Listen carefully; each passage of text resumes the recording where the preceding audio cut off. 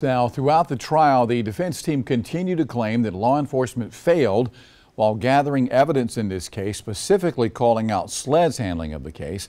Well, today, Dick Harpotalian continued with that criticism. One of the things we complained about was that Maggie's phone would have had all her GPS data on it if they processed it within 5 days.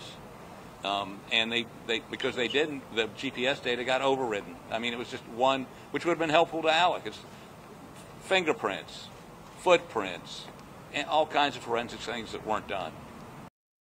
SLED Chief Mark Keel maintains that they were dedicated to finding the person responsible for the murders of Maggie and Paul, and that justice has been served. Alex-Murdaugh has now been rightfully found guilty of murdering his wife Maggie and Paul. He was found guilty because he was guilty. And as one of the witnesses said, Paul was a little detective. This case serves notice to anyone who aided or assisted Alex-Murdaugh in committing any crime that justice will be sought